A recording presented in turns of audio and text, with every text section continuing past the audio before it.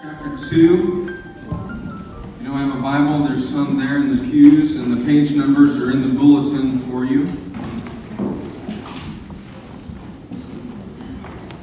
I notice as I look around, there's some more red faces, so I know you've been enjoying the sun like we have been. Weekly, I record the sermons, I post them on Facebook and YouTube for people to watch, and they do get quite a few views. And I've noticed there's a white glare when I look down and read normally, so hopefully it'll just be like a red glare this week. Top of my head. There you go.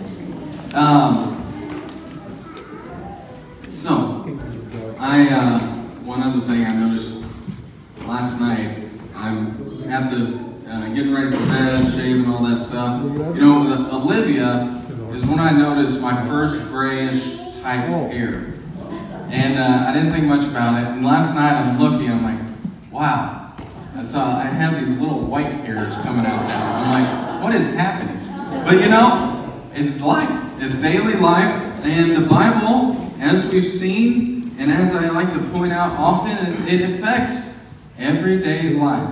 The Bible speaks on everyday life matters in various stages of life.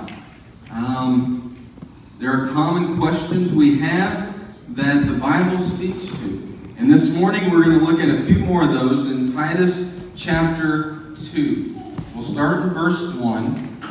But as we begin, the first point is daily living should be grounded in sound doctrine. Sound doctrine. Let's read verse 1. But as for you, teach what accords with sound doctrine. Simple verse, but a weighty verse. Teach what accords with sound doctrine. So Paul, as we learned last week, we ended with looking at false teachers. I talked kind of passionately about that. The warnings against false teachers. Well, now Paul is telling Titus the opposite of what a false teacher is. He's telling him what a Christian's life should be about. And we see that by the word but.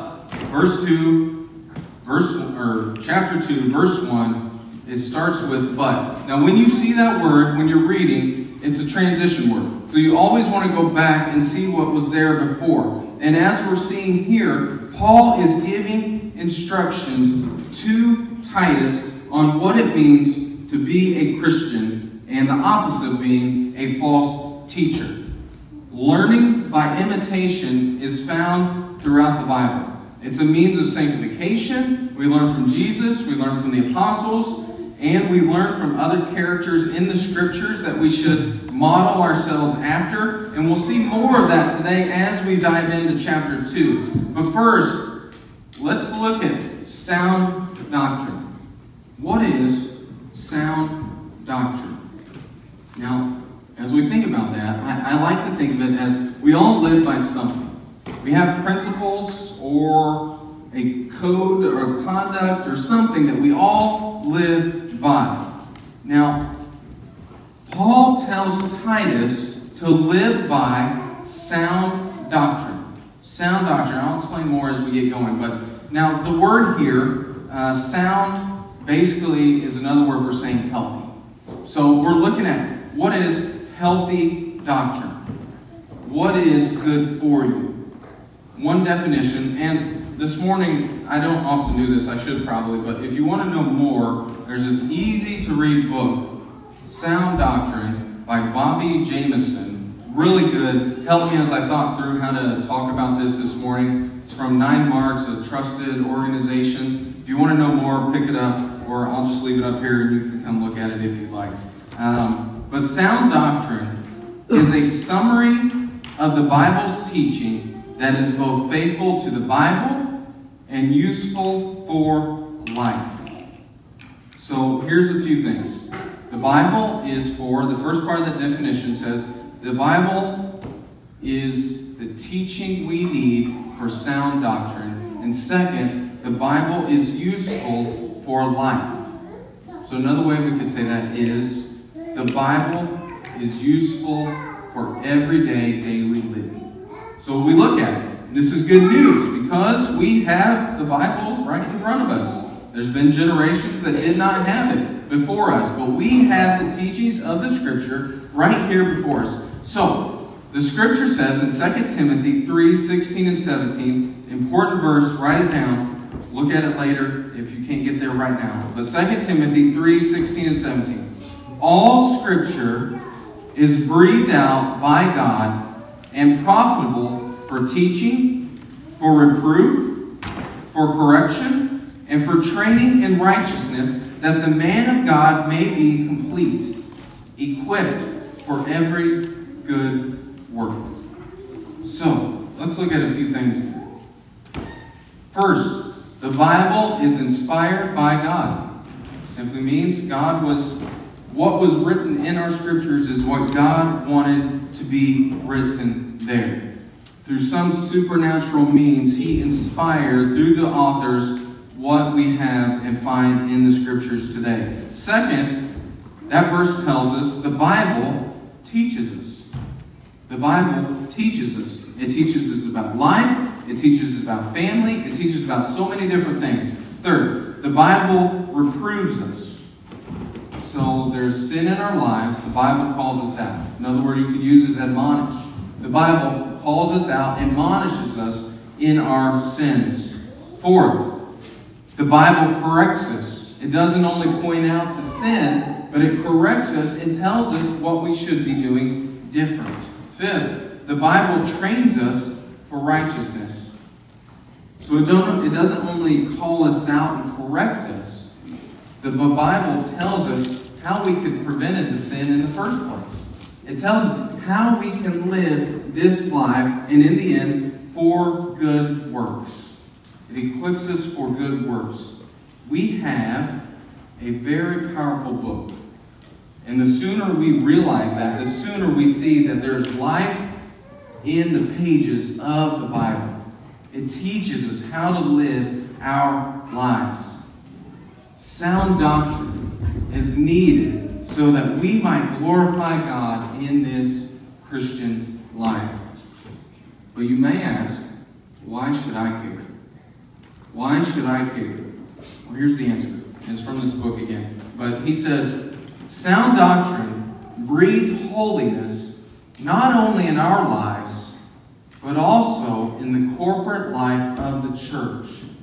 Through preaching and teaching, singing, prayer, and modeling. Sound doctrine is for holiness. Sound doctrine is the lifeblood of the church. So if we're going to be committed as Christians to what God wants, our doctrine, what we rule our lives by, what we let guide our lives, should be the Word of God. Because it's the sound doctrine that comes from the Word that leads us to holiness and that we might glorify God with our lives. So, as I thought about this, often in the Scriptures, Paul and Peter compare the Christian life to warfare, right? They talk about preparing for the battle, for being ready for what will come. It's not unlike many games we've played, where you have to have strategy. Libby's been big into Minecraft right now. Some of you know what that is. Some of you don't. It's a game where you build stuff. It's like Legos for a game, mobile device.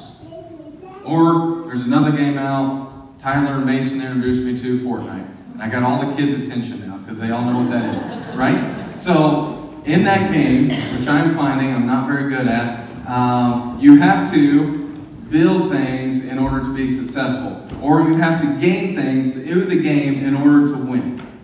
Well, in the Christian life, here's the connection. Tyler's all excited now.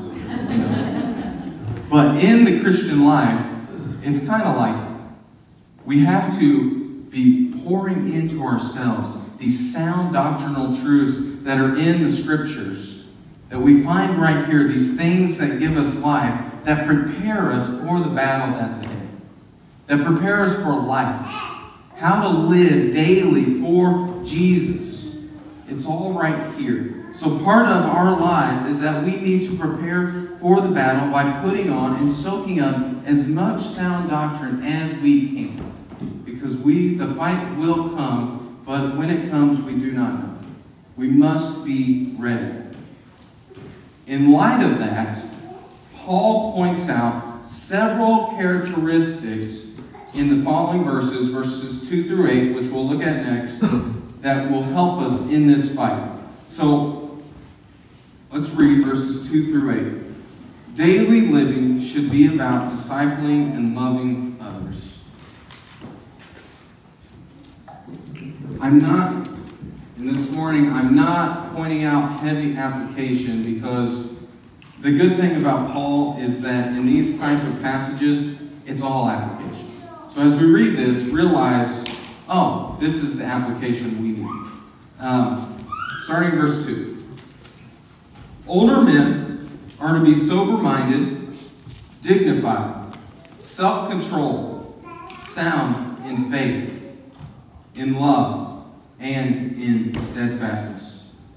Older women, likewise, are to be reverent in behavior, not slanderers or slaves to much wine.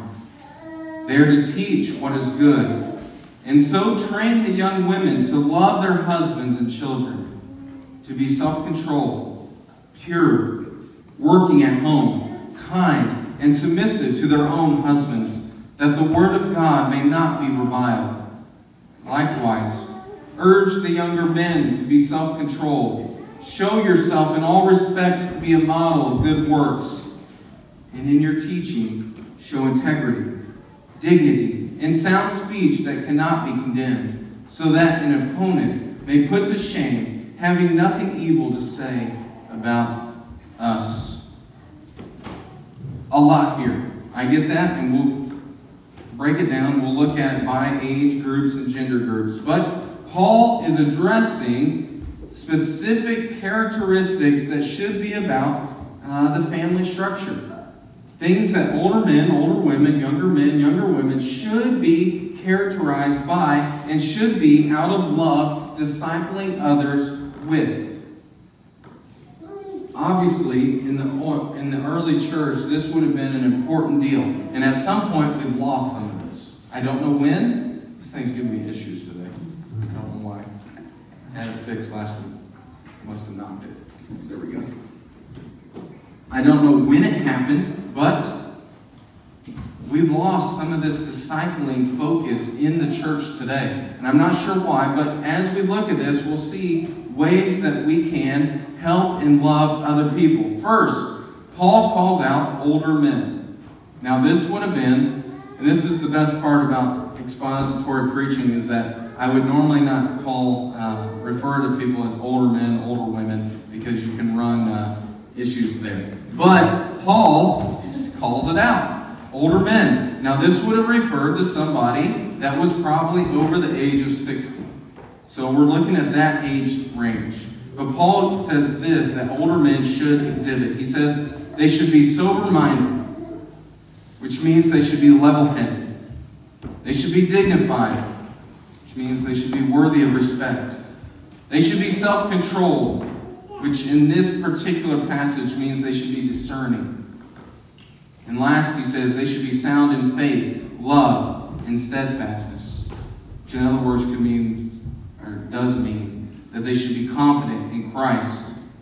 Now, Paul moves, and this is, a lot of the New Testament writers did this during this time. It bugs me personally, but he skips to older women without going right into the younger men. I don't know why they wrote that way in those days, but they did. So, second, he calls out older women. Look at verse 3. Again, this would be anyone age 60 or older. He says they should be reverent in behavior. They should not be slanderers. They shouldn't be known as gossipers, but those who speak truth. They should not be slaves to wine. It means they should have self-control over their appetites and their actions. Fourth, he says they should be able to teach what is good. That means to disciple others. And then he switches to younger women. Look at verses 4 and 5. Younger women. Now this would have been anyone from age 12 up to 60, 59. He says this. He says older women should train the younger women to do these things. First, love their husbands. Second, love their children. And this doesn't mean just the natural love that a mother in particular has for their children. It also refers, this particular word, as we see in the scriptures, one word can have a lot of meanings. When I use the word love, I can say I love ice cream, but that looks different than I love my kids. Right? You see the difference there. So this particular word also talks about not just the natural love a mother has for their kids, but it refers to the type of love that cultivates through discipline and training godly character in the lives of their kids. Love your kids. Third, he says, younger women should be self-controlled. They should have good judgment. Fourth, he says they should be pure. And this word refers to both morally and ethically. Fifth, he says they should be workers at home. I know this is a debated topic, but in this context, I believe it refers to the ability a wife has to keep and maintain her home. We see that throughout Scripture, women had multiple jobs, and I don't have an issue with that, as long as their home is operating effectively. That is what this context and word means. Sixth, they should be kind, which means good, gentle, considerate, gracious. And last, they should be submissive to their husbands. Now, I dealt with this in 1 Peter, the whole submission issue, because I know it's debated. It's a hot issue. And I was thankful for the positive feedback, because there's certain topics when you preach, you're like, I don't know what's going to happen. I don't know what the response is going to be, and that's one of these, the submission issue, because I know it's so debated. But I'm thankful that so many of you said, thank you. Thank you for preaching on that topic. It helps. But in this passage, it's clear wives should submit to their husbands. That's what older women should be teaching younger women on how to do. And the basis for that comes from Ephesians 5:22-23. Wives, submit to your own husbands as to the Lord. For the husband is the head of the wife, even as Christ is the head of the church, his body, and is himself its Savior. So like I said when we were in 1 Peter, the wife's submission to her husband is more than just about marriage. It paints a bigger picture of the church submitting to Christ. It has gospel implications when we obey and do as the Word commands us to do. So our marriages are not so much about our marriages. It's more about making much of Christ. That's why we submit. Men, that's why we are called to lead our families. We make much of Christ in those things. And then last, younger men. Again, age 12 and up to 60 is who this refers to. Look at verse 6. We see what he says. He says one thing, right? They should be self-controlled. It should be self-controlled. You may say, well, that's kind of a cop-out. But in this context, we don't have an exhaustive list of things. There's so many other fruits of the Spirit that we should be putting on as well. But self-control, I believe, is specifically called out here because it's such a big issue. Now, self-control that is used in this context refers more to the mind than actions, but we also know that what we think leads to actions. Self-control is used in every age group. Why? I believe it's because we know how hard self-control is. Guys, we know how hard self-control is. Whether it's anger, love, eating, whether it's things like online issues, pornography, or something else, we know self-control can be a hard thing. And I believe that's why God says older men teach younger men how to do it. We need to be taught how to be self-controlled. And I'm lumping myself in this younger men because that's where I qualify as. I need help in learning what many of you who have been through it can teach me. And we are grateful for that. Last, all ages. Look at verses 7 through 8. Paul wants everyone to characterize three things. First, be a model of good works. In other words, set a good example for others. Second, you should be able to teach the gospel with integrity and dignity. Now, that level of teaching varies, but you should be able to teach at least some portion of Scripture to, let's say, a child. We should get to the place where we're able to do that. And third, you should be blameless when you speak. Don't give people an opportunity to speak against you. Don't give them any grounds for attacking you. Cover your speech with love and the Scriptures. Now, as I thought about this, I know this is kind of a weighty section here and heavy application for all of us. But you know, we were outside picking up sticks, I don't know, Friday, I guess. A lot of people stopped by, and we're picking up all these sticks, and all of a sudden I started looking at the trees, and you know, one tree's like this, the power lines, you know, kind of bent a little bit. Another tree's kind of straight, and I'm thinking about trees. For whatever reason, my mind goes in odd directions when I'm getting ready to mow. I just start thinking about different things, and I once knew a guy who was a tree farmer. And for a good tree, a straight tree, we've seen them, it takes a lot of work to make sure that tree is straight. Put in the trimming, you put in ropes, you have to do all these things to make it look good. Well, as I thought about that, it applies to us today. If we are going to be the Christians that God wants us to be, it's going to take work. We must put in the work. It's giving me problems again. We must put in the work as Christians to be the type of person that Paul says we should be characterized by. Even more, as younger men and women, we should, because we need help, we should be going to these older men and women for that help. Older men and women, be ready to help us because we need it. We need your wisdom. We need your experience. We need help in a lot of these areas.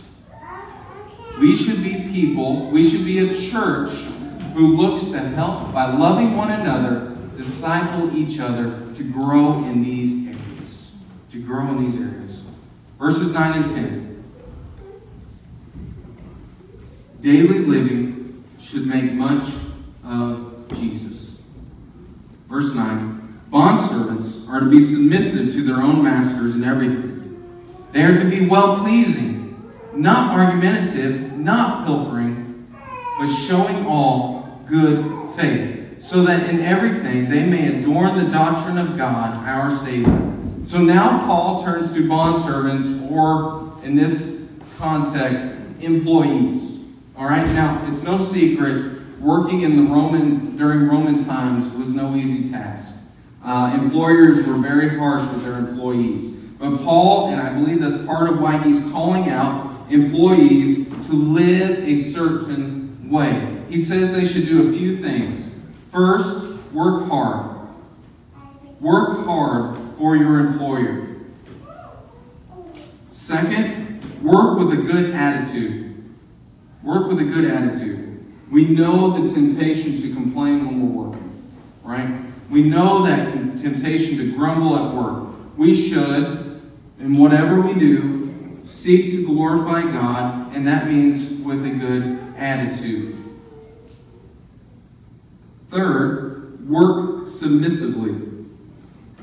Paul wants believers to obey their bosses and not argue with them. Fourth, work honestly. Now he uses that word pilfering in verse 10. Pilfering refers to embezzlement. Be honest in your work. Work hard for the Lord. Don't take advantage of the man. Fifth, work with sincerity. Now that word good faith that we found there in verse 10 simply means that you are to be loyal. Be loyal. And what's interesting is that he doesn't give a qualifying whether it's a good employer or not.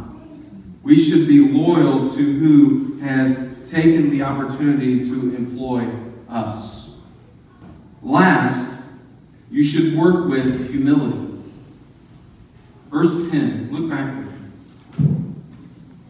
It said, so that in everything and they may adorn the doctrine of God, our Savior. So when we work, and we were commanded to work in Genesis after the fall, or even before the fall actually, we were commanded to work, but it became intensified after sin entered the world. So, as we are called to work, and as we work, it is about more than just our jobs. Our work is a representation of Jesus to those who we are working for. So, and you could put it like this: our work is our daily, weekly mission field. We are called to live on mission for Jesus. And when we remember this, our work becomes more than just something we do. It has a purpose. You know, yes, we are to get our jobs done and to work hard, but it is about more than that. Our primary goal is that we want to see people come to the doctrine of God, our Savior. That is our goal in our work primarily. Now, I know there's rules about talking about Jesus and things in the workplace, but that doesn't mean you can't build a relationship and have conversations outside of that place. Take advantage of those opportunities, remembering Romans 6:22. But now that you have been set free from sin and have become slaves of God, the fruit you get leads to sanctification, and it ends in eternal life. So our work that we do is about Jesus first, others second. That is what Paul is trying to tell Titus here, because there must have been an issue with how employees were working for those they were working for. So Paul is saying, no, keep the perspective right. Your job is for Jesus. I read this in a devotional. Listen to this. It was good.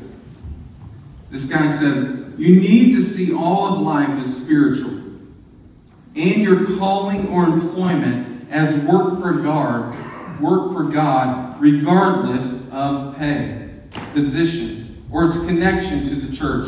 In other words, stop treating what you spend the bulk of your day engaged in as something divorced from God and His work in and through you. Your work is one of the primary ways in which you will glorify God. Your calling is to be faithful to God where you are. And in doing this, all work is sacred, spiritual, and worthy of your full attention and energy. When you get to work, you are not entering a secular environment as much as you are bringing the sacred into the world by following Christ wherever you are. Wherever you are. Titus 2:1-10 is simple in that it lays out applications for all of us. It calls us to live daily for Jesus and to become like Him. These specific characteristics point us to things in our lives that we should be working on. Specifically, we should be grounded in sound doctrine, loving and discipling others, and making much of Jesus. See, when we live godly lives that adorn the gospel, we are putting on display in our lives Jesus' character to the world. We make much of Jesus when we seek to be what God calls us to be like. And for Christians, this is a heavy call. And I know, myself included, part of this discipling, loving one another, and older men teaching younger men, older women teaching younger women, younger men teaching children, younger women teaching children, is that we need each other in this life. We need the community of believers to accomplish what God calls us to do. He never called us to be solo Christians. He called us to do this together. Where we fail, where we've sinned, repent. Seek God's forgiveness. He will forgive you. And yet, for those who say this makes no sense, I don't understand still why I don't think this is very serious. Maybe it's because you've never realized the seriousness of your sin and your need for a Savior. There is hope for you in the gospel of Jesus Christ.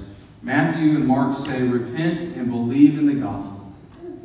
You know, I don't think anyone, specifically older men, older women who have been Christians for many, many years, anyone would say it's not been worth it. I think you would say it's been hard at times, but it's always been worth it. It's always been joyful to know and experience living for the Lord. There's nothing that compares. So I beg with you, if you don't know Jesus today, repent and believe the gospel today. Repent and believe. See me this week. Send me a message. Let's get together. Let's talk about it. Reach out to me. Let's pray. Father, thank you for today. I thank you, God, for people like Paul and Titus. The relationship they showed, one man pouring his life into a younger man to make much of you. And I pray today that this will model our lives in the church, that we will want to see each other grow in our faith, and we'll fight the temptations to complain, to grumble, to grow bitter, but we will seek to love one another. Sometimes that means we confront one another. Sometimes that means we encourage one another. Sometimes that means we just stop by and talk or share a gift with others. I pray that all of this will make much of you. And even more so, that as we do these things, as unbelievers see us caring and loving one another, that they will want to hear more about this gospel, about this Jesus, and will experience the transforming life that He gives. In your name we pray. Amen.